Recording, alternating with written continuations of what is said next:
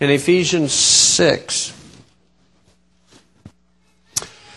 Okay, this got a lot of material to cover. This is about spiritual warfare, like a preemptive spiritual warfare, spiritual defense. And not going to prove all detailed points in the process, but if you want some more info, you'd have to ask. 2 Corinthians 10, verse 3.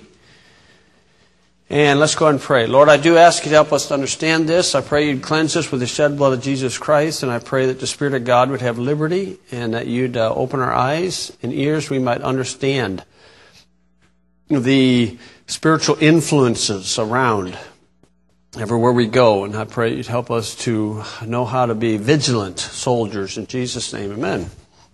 Okay, 2 Corinthians 10, verse 3.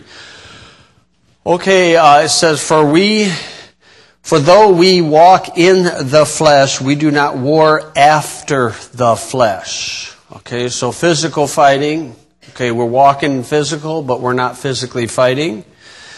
For the weapons of our warfare are not carnal, but mighty through God to the pulling down of strongholds. So the idea of strongholds is that spirits, unclean and clean, can take up residence in a place. This is not superstitious. This is not mystical. It's just a fact of life. But there are some weapons in verse 4 that God reveals that you and I can not succumb to strongholds.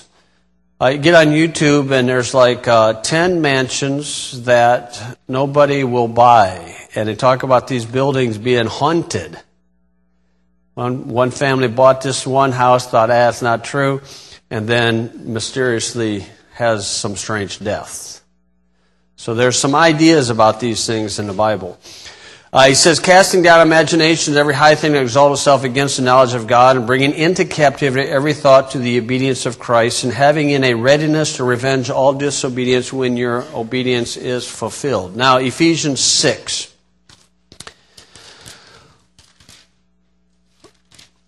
Ephesians 6. Okay, in the Old Testament, God had a Jewish theocratic republic where the Jews could physically fight for a physical kingdom. So a lot of people that read the Bible will criticize God about the violence in the Old Testament. And then some unknowledgeable Christians or fake Christians have pulled that idea into the New Testament, like the Salem witch hunt trials. They blame that on Christians. Or the Crusades, they blamed that on Christians. That's not Christians. Those aren't Bible-believing Christians. The Crusades is Catholic Muslim.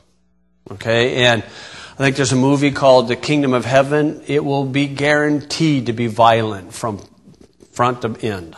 Okay, and so Old Testament, because you're dealing with a physical nation, they could physically fight, kill over religion. In the New Testament, the Lord changed the idea. He changed it through the Apostle Paul. In fact, Paul, before he got saved, was named Saul, and he was fulfilling Old Testament ideas of killing heretics, and that's when he met Christ, and Christ said, "You're persecuting me."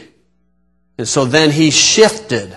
He got saved, and then he changed some of the Jewish ideas. They call it Judeo-Christian ethics. There are some similarities, but if you don't know the differences, you're going to really be confused. So we got to understand the differences. In Ephesians 6, verse 10, Paul sums this up, and he's telling this to a people who worship the goddess Diana. The goddess Diana is a androgynous type being. They yelled and screamed about it in Acts 19, I think it was.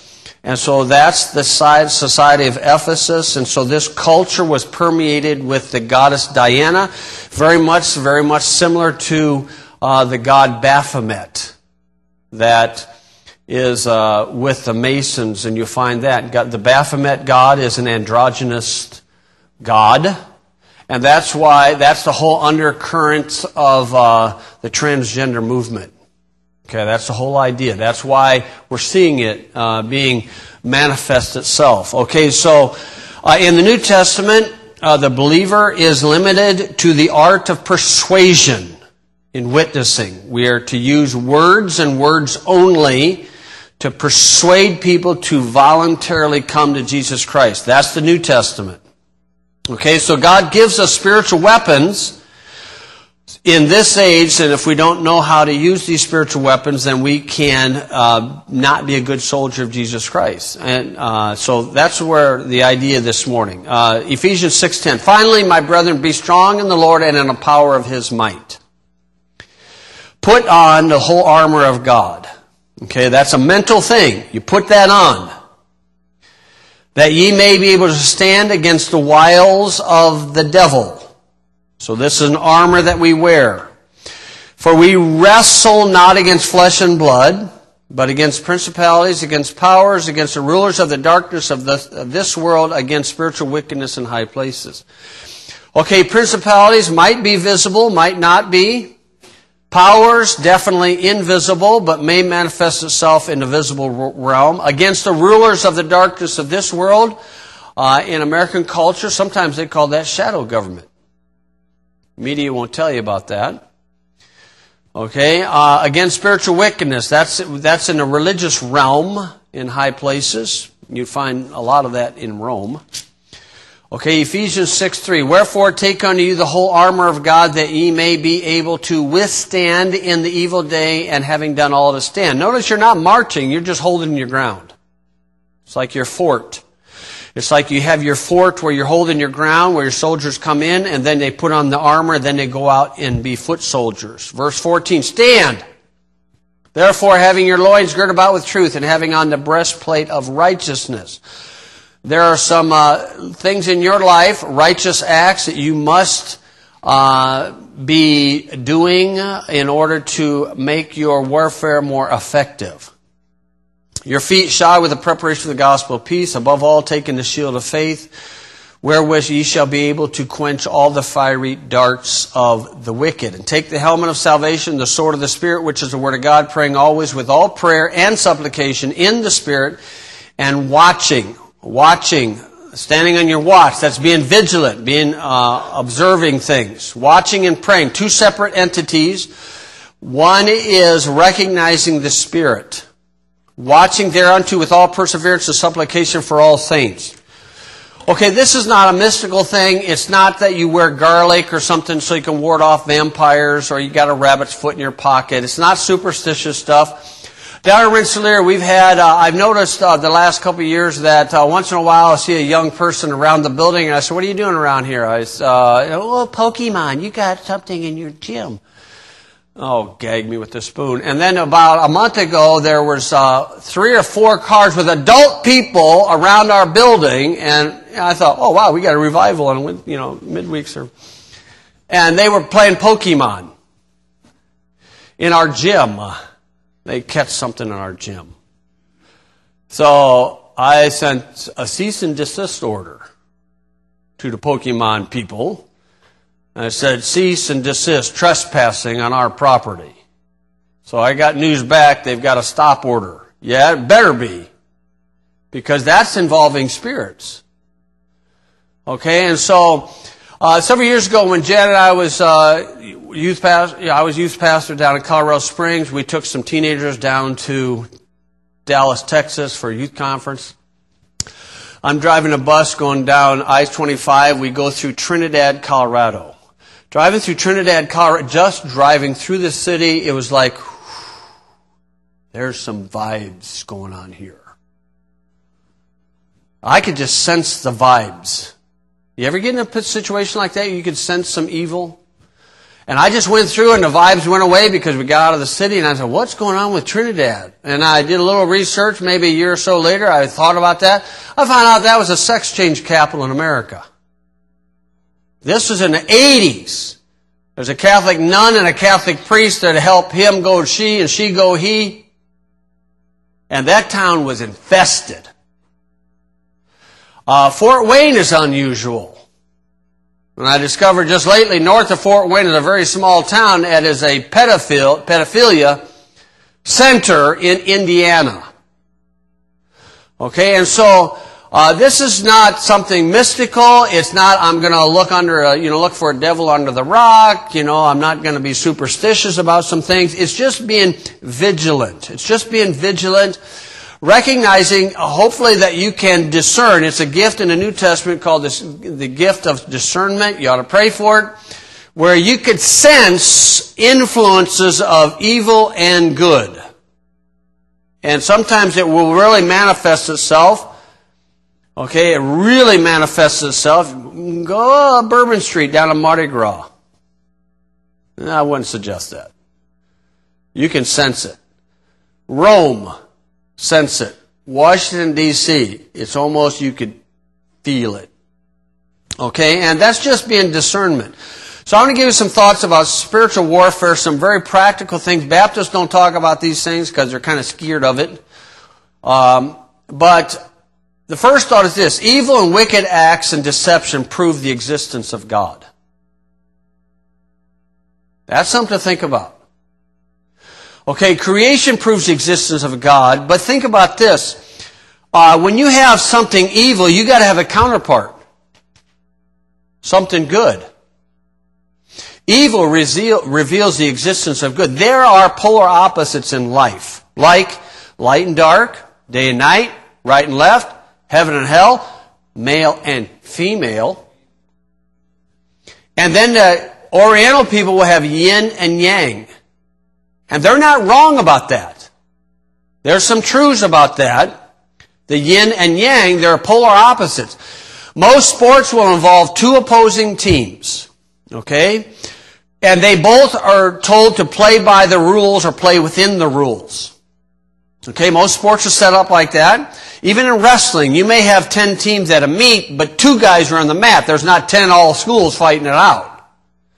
Okay, and so God has certain parameters for Satan in his role of deception.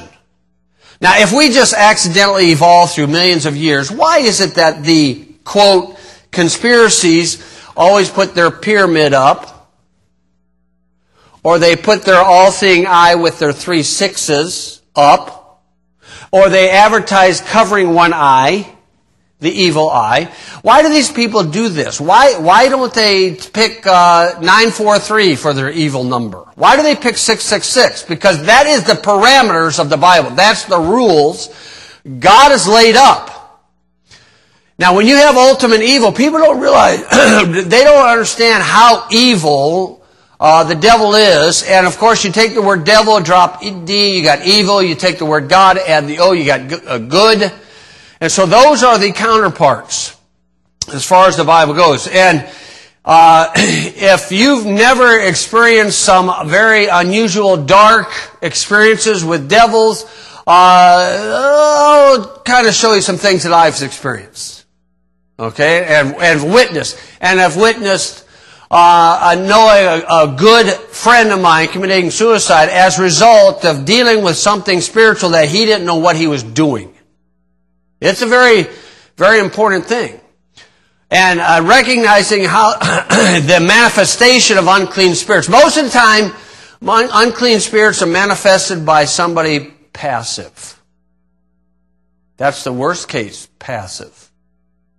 Their eyes glass over, they can't see, they can't hear. And that can be done with one devil or 2 devils. And a person needs to recognize these things. Now, I know the charismatics take this to extreme, and the Baptists don't want to talk about it, and that's because a lot of them are infested. But many celebrities, why do the celebrities brag about Baphomet and they throw the Baphomet sign up? This isn't peace sign. This is the Baphomet sign, and then they put the 2 fingers up and they go like this. Why do they do that? Did that evolve through millions of years? Or does somebody have to follow the rules that God has laid out? It makes no logical sense for somebody to be doing that. And you see that over and over and over, the 3 sixes, they come around to 3 sixes, or the devil horns. Now, I know that could be 2 outs in baseball, and the Texas Longhorns. But when you see political figureheads going like this, they're paying homage to Baphomet. The androgynous god that they have sold their soul to in order to get fame and fortune. Okay, so this is just, a person has to think about that. If you're not going to consider the creation or the God or the Bible, why don't you try a dark world for a while and see what that's like? Just consider it. Good friend of mine, Bill Sniblin, he's gone that route. And he found out Jesus Christ is a Savior. Now, it's a rough route. He took the scenic route. Now, I'm glad I didn't take the scenic route that he took. But why is it in Greek mythology, many of the children's fairy tales portray a mixed DNA between man and animals? If we just evolved accidentally. Somebody's messing around. And this somebody has a set of rules that God says you have to stay within. And he's going to push the limit. Why do these entities prey on children? In nature, if a lion's going to go after a big old grizzly zebra, he's going to go for a little colt. Man, that's tender. He's going to go for the weakest link. And the devil does the same. We have no clue how evil the nature is of Satan and his ilk. If you study beasts of prey, lions, tigers, bears, okay, if you study beasts of prey, they will usually attack the prey, get it by the throat, take it out of its misery, and then eat it. But if you study the lesser ones, the devils, not the devil himself, but devils, they manifest themselves like flies, mosquitoes, dogs, hyenas. You ever watch a hyena kill an animal? Man, them things are ruthless. They don't go for the throat. They start from the back and eat up. And here the animals, they're like the heart's beating. It's like, I'm 3/4 left. I'm a half left. Why don't you just get to my heart and kill me? But can you imagine the pain that animal goes through? In the Bible, that is portraying devils or unclean spirits. We have a saying, a little birdie told me, okay? Or we say he's bird brain. He's got bats in the belfry. Those are all ideas that come from the Bible. The maniac of Gadara. Maybe you've never crossed somebody like that. Okay, but that's some things that is an amazing thing. And then you'll see some dark people like Adolf Hitler. And the people are going to change the history. Adolf Hitler. Adolf Hitler, it was also known as the pink swastika. The media will tell you that Adolf Hitler was a right wing. He was not a right-winger. Pink swastika, he was a left-wing social activist. That's the side that would soon cut your throat if you don't go with their approval. That's the Mussolini, that's the Franco, that's Adolf Hitler. When Adolf Hitler died, in the Spanish newspaper they printed, Adolf Hitler, the son of the Catholic Church, died defending the faith. Where did the news media not tell us that? They're not going to tell you about church history. And so you got Karl Marx and John Lennon and Stalin, all journalists, and Mussolini. They were all left-wing activists, saying that good is evil and that evil is good. They follow the patterns of the Bible. God has laid up these parameters. So, with that knowledge, God has given us some weapons of defense. Now, I'm just going to run through some of them. They are very practical things, especially for us parents. But these are weapons of defense that a person can learn to overcome and not succumb to these things. Whenever I get a feeling of lethargy or a passivity amongst myself, I check myself out and wonder, where did I go? Where did I get this? Okay, maybe there's a devil or two here or there.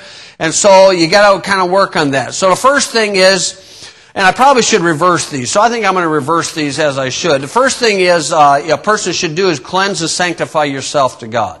If you would look in 2 Corinthians chapter 7. Cleanse and sanctify yourself to God. Okay, sanctify means to set apart, but it's all done by prayer. I cast my own devils out of me. You say, are you serious? I'm dead serious. Out or off or around, whatever, 2 Corinthians 7, verse 1. Having therefore these promises, dearly beloved, let us cleanse ourselves from all filthiness of the flesh and spirit. Okay, I can figure out the flesh. Take a shower or bath, you stink. What about spiritual? Okay, and perfecting holiness in the fear of God. Okay, let's try another one. Luke chapter 11, verse 20. We'll slow down and read some of these verses. Luke 11, 20, and then we'll go to Acts 19. Again, this is not something mystical. It's not something that takes a long time. It's something very dignified. It can just be dealt with and done with, over with, and then maybe have to come back and do it again because there is so much witchcraft and demonology going on around us. Everywhere you can go in a little Walmart and you can pick up a devil. I don't care where you go. Devils are hereditary. Got any witchcraft in your past or anything like that? Okay, and a person needs to know how to cleanse themselves. So first thing here is I cast my own devils out. Luke chapter 11, verse 20. But if I with the finger of God cast out devils, no doubt the kingdom of God has come upon you. When a strong man armed keepeth his palace, his goods are in peace. When a stronger than he shall come upon him and overcome him, he taketh from him all that is armor, wherein he trusted and divided his spoils. Jesus Christ talking. So, what you say, what are you talking about? We cast our own devils, kingdom of God. How do you do that? Finger of God. What's that mean? Well, you got a little fly there, and I can take a finger and I try to get real close to the fly. Personally, I try to grab them and then take their wings off and then put them in there and say, walk around, you dirty dog.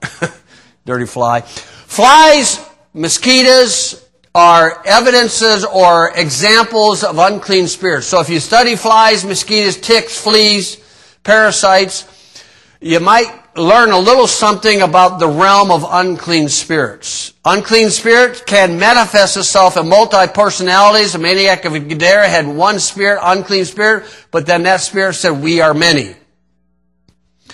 So, Mary Magdalene, how many devils did Jesus cast out of her? She had 7. And she's the first one that saw Jesus Christ after the resurrection. Something unique about that lady. Now, I know what Hollywood says about it, but that's a perverted situation. But that tells us that a person can have more than one and can have hundreds. And now, when they get a bunch of them buzzing around their head like the maniac, they're going to be out there. I mean, even Satanists are going to say, they're weird. Now, that's pretty bad when a Satanist calls somebody weird. And that's what they would say about the werewolves. Yeah, Snubbling said, them werewolves, they're weird. They're manifested. That's really infested. Okay? And so we're getting into something different. Look in Acts 19. This is in the Bible, but people just don't want to talk about it. And then the thing is, we succumb to these things and we don't know about them. Acts 19, verse 13. Okay, the word, as far as taking up residence in a place, I'll probably wait for that to the second part, but is haunted. Acts 19:13, pick up the number, verse 13. It's the only time the word exorcist is found in the Bible. Now, I didn't take time to watch the Exorcist movie when I was a teenager. I heard about it. I remember going to karate class, and there was an outdoor movie theater, and as I'm going by, there's the Exorcist up on the screen. I saw, they flashed the devil here, and they flashed another devil there. And then I didn't watch the thing. Then I heard she puked up green, and of course, that's got some significance in the Bible. But where do they get these things? They get it from the Bible. Exorcists, you can't find that in new Bibles. Why? Because somebody's infested. Then certain of the vagabond Jews, exorcists, took upon them to call over them which had evil spirits the name of the Lord Jesus. Okay, now, notice the switch though. They took upon them to call, they had evil spirits, the name of the Lord Jesus, saying, we adjure you by Jesus. They didn't say the Lord Jesus. We adjure you by Jesus. Not good enough. There's another Jesus. You got to say Jesus Christ. The Lord Jesus Christ better. Okay, and we adjure you by Jesus, whom Paul preaches, and there were 7 sons of one Sceva, a Jew, chief of the priests, which did so. And the evil spirit answered and said, Jesus I know, and Paul I know, but who are ye? You're nobody. Get out of here. Get out of my face.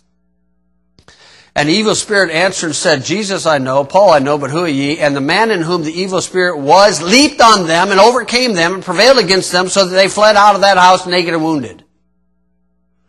And this was known. Of course it's going to be known. To all the Jews and Greeks also dwelling at Ephesus. That's the same place where they had the goddess Diana. Where they yelled for 2 hours. Great is the goddess of Diana. Did the wave and everything in the Colosseum.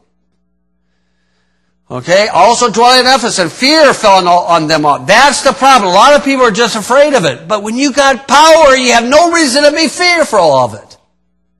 Tremendous power. People say, oh, you talk to a Satanist, you're going to be scared. Pfft.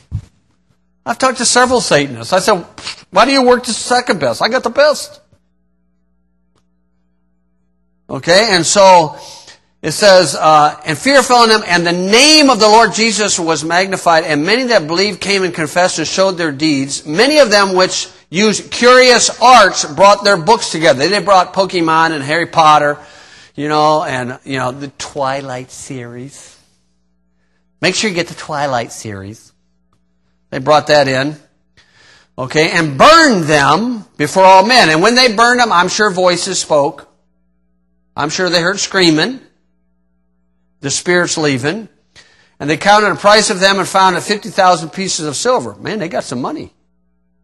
So mightily grew the word of God and prevailed. So this is not limited to European culture, even though a friend of mine says he'll be witness to somebody in the house and a picture fall off the wall and something will be shaken on the table. Okay, this is not something to be admire. It's not something to be afraid of. This is warfare. And we got a God that can flip them off like a finger. The devils. Nothing to the Lord, nothing. The name of the Lord. There's something, the name of the Lord Jesus Christ, they have to follow the rules. When that name is brought out, they have to go. They got to go. That's the rules. They are afraid of that. The devils are afraid of that name. Satan himself is not. And so there's power there. Now, if it's an extremely tough case, okay, I knew a young fella that was majorly possessed. I had a friend that was trying to help this guy who was majorly possessed. And I told him, you need to leave him alone. You don't know what you're doing. I said, please leave him alone. And he was adamant about it. And he started acting like that guy. This took less than 2 months. And he took his life over it. And I told him, you don't know what you're doing. And it's not something to be playing around with. Okay? There are some cases where prayer and fasting is necessary. You remember the story in the Bible, Matthew 17, Mark 9, where there's a little kid that was majorly possessed. The apostles couldn't get rid of the devils out of the little kid. And Jesus said, they said, why can't we do it? He said, this kind cometh but by prayer and fasting. You know the New Bibles take that verse out? Oh, we get the cross-reference. Mark 9:29. Wonderful. We got the cross-reference. Yeah, they take out and fasting in the cross-reference. Because there's times that you're dealing with something more powerful than what normal, and so you got to really get close to God on these things, and prayer and fasting is necessary in some of those cases. Okay, so in this case, number 1, cleanse yourself, cast out your own devils. Number 2, purge your conscience with the shed blood of Jesus Christ. Now, the prayer for cleansing for yourself, I have something in a footnote of 1 Thessalonians 5:17, which would work pretty fine. The blood of Jesus Christ will work pretty good too, but sometimes you got to kind of get more detailed. But this one, purge your conscience with the blood of Jesus Christ. Hebrews 9:14 says, how much more shall the blood of Christ purge your conscience from dead works to serve the living Christ? Have you ever got down to pray and all of a sudden a wicked thought comes in your mind? And you're thinking, man, I'm trying to pray, and why is this coming through my head? Well, what I do right on the spot, Lord, please cleanse me with the shed blood of Christ, soak me in His blood. And poof, It goes away. That's what the blood of Christ can do. Okay? And, I mean, if you get the blood of Christ when a mosquito bites you, he's going to go away singing, there's power in the blood. And so he's going to be out of there, that's for sure. Okay, but that's very important. You need to strengthen your soul in the Word of God, Ephesians 6. Enough said on that. How about music? You need to play some godly and spiritual music in your house and your car. No music is amoral. All music is spiritual. Either evil or good. All music is. No matter what. You're stepping into a spiritual realm with music. When a person gets into the music, they are becoming one with the composer and the person playing the music, the band, and those bands will tell you, in many cases, we have prayed to Satan, sold our soul, because we want him to bless our work. And when a kid gets into that, they're getting into the spirits. I mean, it's in 2 Samuel chapter 16, when Saul was possessed with devils, David played the harp, and the spirits were repelled.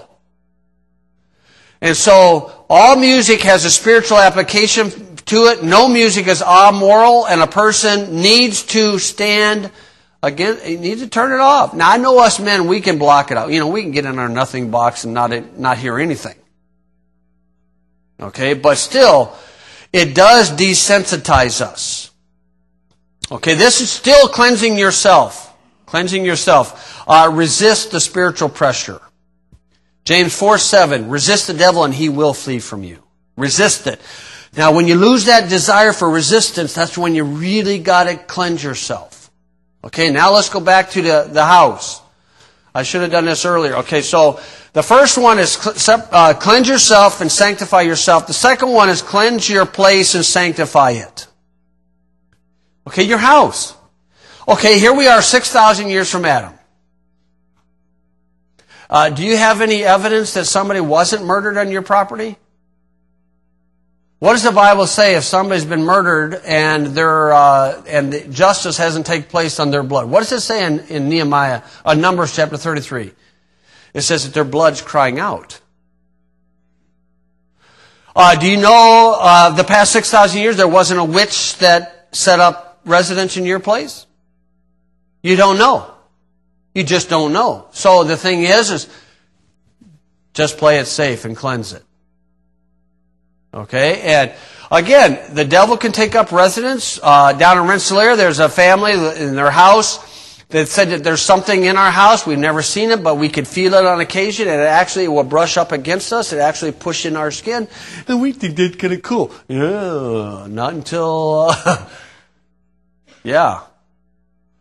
Okay, and so we need to cleanse our house. Brent and Jen was in our basement. They stayed over one time, and they both, Brent and Jen, run upstairs and said, Dad, when was the last time you cleaned the house? Well, I haven't prayed over for a while. They said, we were down in bed, and we heard something walk from this room to that room. Can hear it. I said, okay. So I just go downstairs, and you'll find a prayer in Nehemiah chapter 13, footnote. And I start in the bottom room, and I go to this room, go to that room, this room, go upstairs, Bill Sneblin taught me, start at the farthest end, walk them out the door. Now, I know they can go out the door, they can go out the windows, they can go out anywhere. And I think you can do it real quick, but just to kind of be thorough, so I just cleanse the house. And sanctify my house for God. God told Moses before he gave him the 10 Commandments, Exodus 19:23, sanctify the mountain. Why? God says, if I'm going to dwell there, I want it clean. Exodus 19:23. So, it is something, in Ephesians 5:26, it says, washing of the water by the word, sanctify and cleanse the church. In Ezekiel 26:17, it talks about a place being haunted. In Ezekiel 26, 27, 28, 29, 30, 31, 32, 7 chapters in a row about the devil. Okay, the Disney, pretend Disney castle, the original is over there in southern Germany. I went to it. 666 etched in the walls. The fallen cherub in the cafeteria.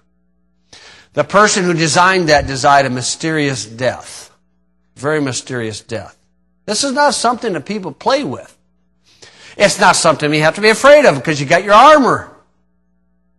Nothing to be afraid of because, man, we're worshiping the King. Okay? But still, we need to recognize some of these things. Okay? We can stand true to it. Okay? Ephesians 4:26 says, "Be ye angry, and sin not. Let not the sun go down upon your wrath, neither give place to the devil." That's one sentence. It's 2 verses, one sentence. With that implication is, has there been angry words uttered in your house? And it hasn't been taken care of. Just the other day, we were doing the door hanging things over here. David in the back of the car, David was with me, David Ferry. And we were driving down the road, and there's this guy looking in this car, just going like that at that, yelling, screaming. And we drove by it, and just driving by that spirit, it was like, whoa. There's some power manifested here. Now, David kind of knew some of the history going on there, but you could just sense it. You know, you see somebody like that, you almost want to walk over to him and tap him on the shoulder. You know, you really look funny when you get mad. But I don't think they'd appreciate that. But has there been angry words uttered in your house? You just kick that door wide open for devils just to come on in. And the thing is, boot them back out. Boot them back out. The prayer for that I put in Nehemiah 13. When you travel and go from motel to motel, how do you know what went in the room in that? How do you know what a seance in that room? Or down in Rensselaer in the public school, they look in the mirror and they go, and then all of a sudden, a light comes out. You see, those are things that a person has to understand. This is not an evolutionary process. This is evil manifesting itself. Okay, so you can cleanse your place and sanctify it for God. Play some good godly music in your house. If your children are small and you have the Bible on audio CD while they're playing in the room, if you want to teach them to learn to play by themselves, which is a good thing to do, to teach a child to be a loner, so they play it by themselves, you say, well, they'll scream. Let them scream for a while. They'll figure it out. You're exercising their lungs. It's good for them. And they'll figure out, hey, this ain't working. I'll go play. And they'll go play. And have some CD music or some Bible being played so that spirit comes out, gets into their subconscious.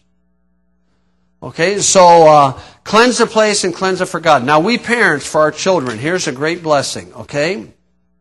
Job 1, verse 5, if you would. Job 1, verse 5. I'd say Mr. Job was a pretty good example, Mr. Job. He beat the devil. He overcame the devil. You say, yeah, but he didn't do so hot later on. Yeah, but that was his friends. His friends got him to do something the devil could not get him to do. Now here's what he did. Job 1 verse 5. His children, probably adult children at the time or whatever, had to get together, had a family get together, probably a birthday party in verse 4. Okay, and in verse 5 it says, and it was so, when the days of their feasting were gone about, that Job sent and sanctified them by prayer. Your children. Rose up early in the morning and offered burnt offerings according to the number of them all. So under his religious setting, that's what he was to do to get a hold of God. For Job said, it may be that my sons have sinned and cursed God in their hearts. Thus did Job continually. So parents, we need to pray continually for our kids. Grandparents, we need to pray continually. The pressure put on this generation is unbelievable. Okay, and so verse 6. Verse 6, 7, and 8, the devil shows up in heaven. He has a certain parameters that God says you have to operate within. You're not going to get outside of these parameters. Okay, without my approval. And God picked a fight. God said, hey, Apollyon, Leviathan, whatever you want to call yourself today, have you ever considered Job? Oh, why'd you bring up that guy? Why'd you do that for? Oh, I just kind of wanted to give you a black eye. And the Lord said unto Satan, hast thou considered my servant Job, that there is none like him in the earth, a perfect and upright man, one that feareth God and escheweth evil? And Satan answered the Lord, said, He's not afraid. He's just like a smart mouth, social justice warrior, who's never earned or worked a day in his life. But he says, doth Job fear God for naught? Hast not thou made a hedge about him and about his house and about all that he hath on every side? Thou hast blessed the work of his hands, and his substance is increased in the land. There's some type of a hedge or protection put around him. Okay, and I think it's something that we could pray for. A hedge of protection. We have a hedge of protection, say, in our permanent abode, and then as we leave the spiritual fort, we go out into the world, we have our armor of God on. And then we stay in touch with the commander-in-chief. So I do believe there's something there that we can spiritually pray over our children or pray for them. Okay, and then this would be like a shield about them. Okay, and help them out. Another thing is Psalm 91. I don't know if you've... I had it memorized at one time, but the 61-year-old gears are kind of slipping here and there. And Psalm 91 is something very interesting. And when the arch enemy of Jesus Christ quotes or misquotes a certain select passage to deceive Christ, go back to the passage and there's something in there. And it's Psalm 91. Often known to be Psalm of protection. A colonel in World War I, Colonel Whittingley, I think it was his name, had Psalm 91 put on a little card, and he gave it to his soldiers in the 91st Infantry Brigade. They were preparing for combat in Europe. Most of the men were green soldiers who had never seen combat. Its commander, a devout Christian, called an assembly of his men. When he gave each of them a little card on which was printed the 91st Psalm, they agreed to recite the Psalm daily. The 91st Brigade was engaged in 3 of the bloodiest battles of World War I.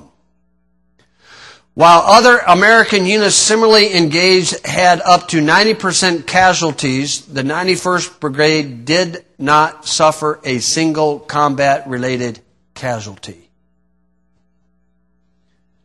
Okay, and I would say that gives credit not to their great military strategy.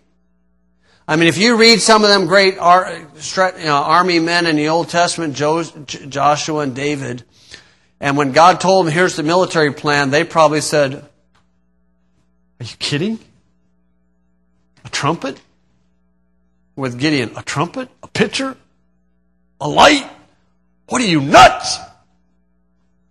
It's like the kid when he came home from Sunday school class, his mom said, Mom, what'd you learn in Sunday school? Oh, I learned about Moses.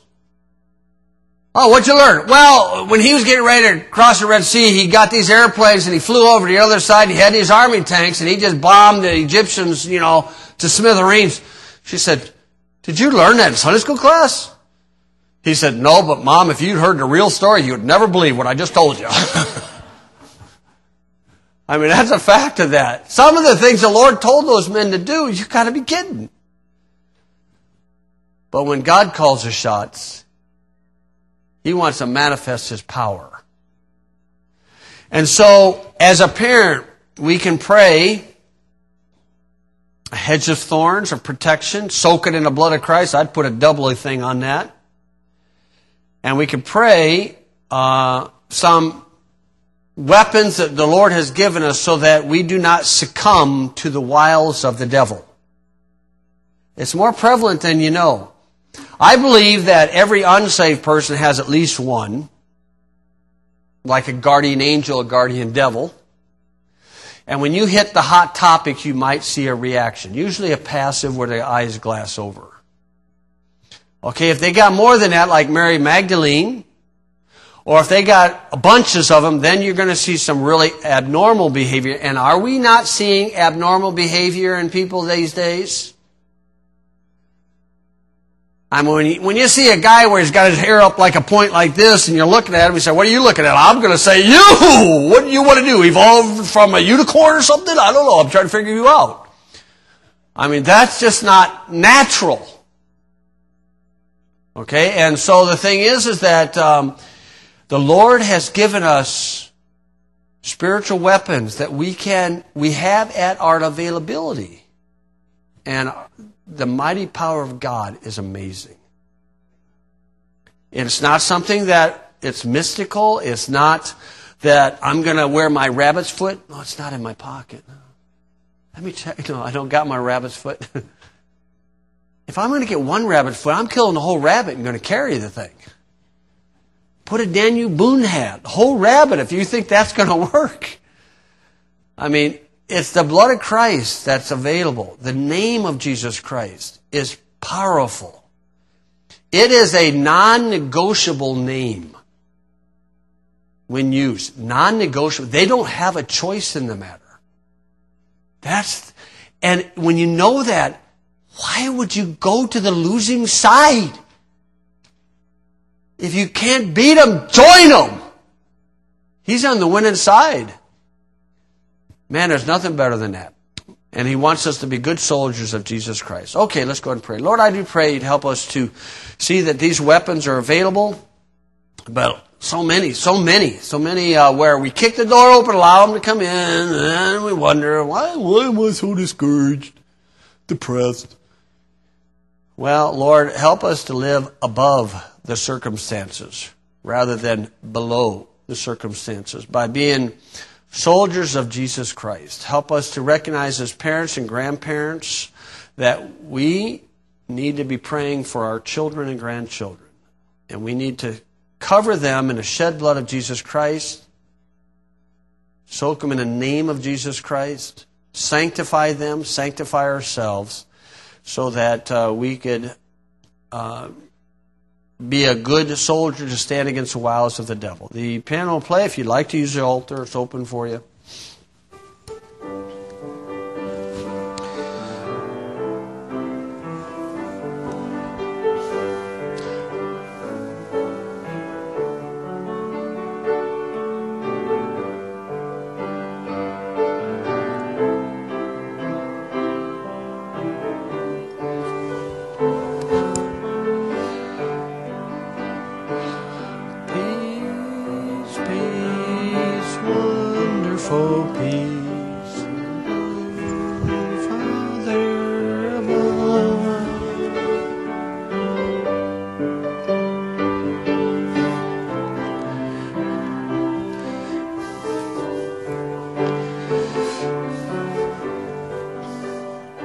If you would, grab your hymn book and let's sing that 288. We'll just sing that 288.